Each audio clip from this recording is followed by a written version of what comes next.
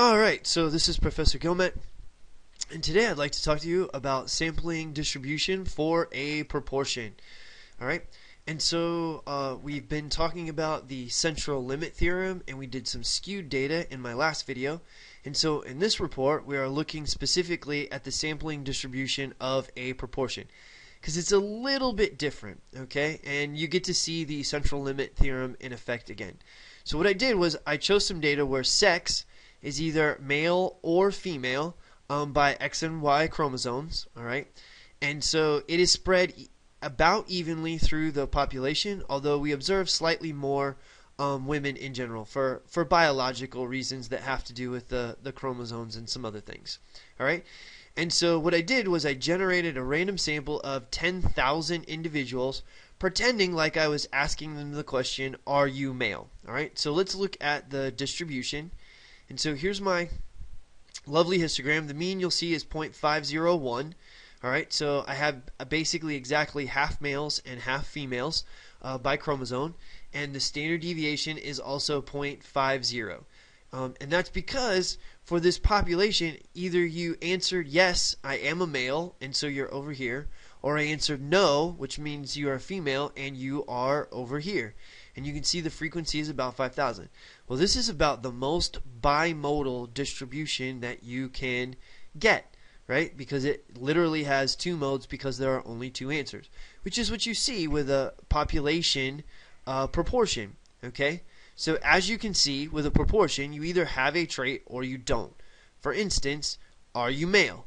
This leads to two modes in the population. Yes is equal to 1 and no is equal to 0. Alright.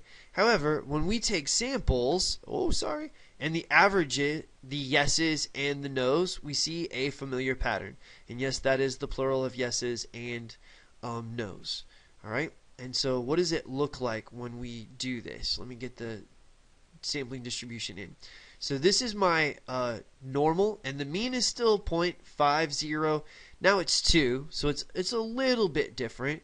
But I took like 500 samples, I think, but we see the standard deviation now is 0.155. All right, and we're noticing that because I could have a small number of samples where there were no men, and maybe a very small number of samples where there was one man, 10 men with one yes, 1/10 would be 0.1, right? And so this is a sample of 2 men. Here's a sample of 3 men. 5 men is the mode, right? Because as we can see, that is the mean and the mode, and we see this very normal distribution. So because the sample size is 10, I don't have a bimodal distribution anymore. I have a very nice looking normal distribution for my data. And so I'm going to scroll up again. So with a sample size of 10, we see the normal distribution starting to form. The central limit theorem manifests in the sampling distribution. Okay. Now we see that the standard deviation has gone from 0.5 to 0.15. Well, why is that? Well, as we saw before, the variation decreases as the sample size increases. That's part of that central limit theorem manifesting in the sampling. Okay. The formula is a bit different though, okay? And it's because it's with proportions, and it has to do with the binomial theorem, and so your book may explain it better, but I just want to go straight to the formula. The standard deviation for a sample proportion, p hat, is equal to the square root of p, the population proportion, times 1 minus p. Some books will label that q, but I like to keep my notation very clean, and so I did it this way, divided by n, okay? And so you've got the square root of p, 1 minus p, divided by n, alright? So, which in this case is the standard deviation of the population proportion is equal to the square root of 0.5, half males, times 1 minus 0.5, which is the females, right? That would be your nos, divided by 10, which was my sample size. Cleaning that up a bit, I got the square root of 25 divided by 10, and when you take the square root of 0.025, you get the 0.158. So this is the theoretical standard deviation that you should get if you took an infinite number of samples. You can see as I scroll back up that I got very close to that 0.156 even with only 500 samples. Okay, so it's very, very close. Which is very close to the observed value in the above sampling distribution. If I increase the sample size to 50, we see the following. And so now the central limit theorem is really going to be kicking in. And so now my sample size is 50. My mean is exactly, almost exactly what it was for the entire population. But now my standard deviation is 0.072. My mode is a little bit off, but you can see it's right there on that peak. It's falling away. It's looking very normal. And again, if I had made more samples, if I had maybe done 1,000 or something like that, we would have seen it look even better. But you can see there's less 0%, 1%, 2%. There's a lot less 7, 8, 9%. And so this is really shrunk in and looks way more normal and is showing much less variability. And so if we go ahead and look where the expected standard deviation would be equal to that same 0.5 times 1 minus 0.5 divided by 50 now.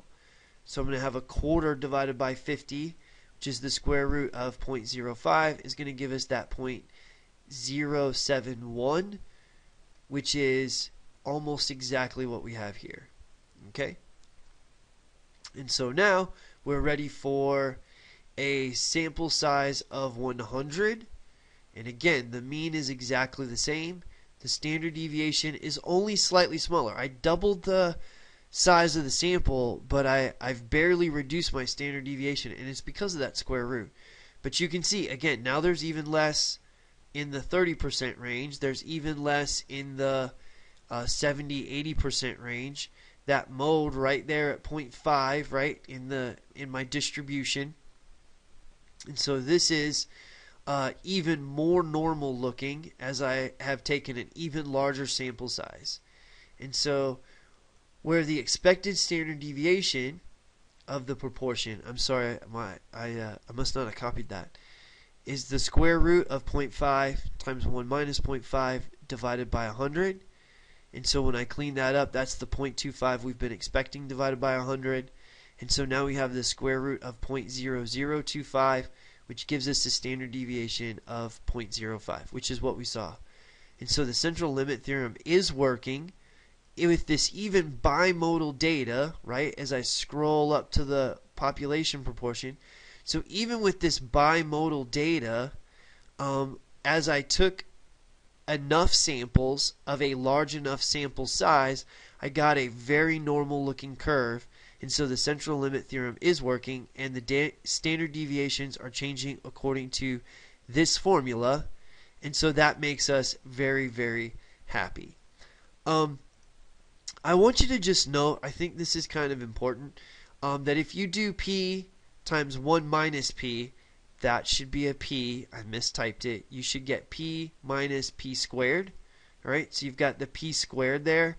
And so we actually have the square root of the squared term, just like with the means. Remember, with the means, it was the square root of s squared or sigma squared. Here with proportions, we have the square root of p squared if you multiply out the two terms. Okay, and I'm sorry about this one. I know that's a mistake. I should probably fix that in the report. Right, and this makes us happy. Thank you for watching the video. I really hope it helps you understand the central limit theorem as it works with proportions.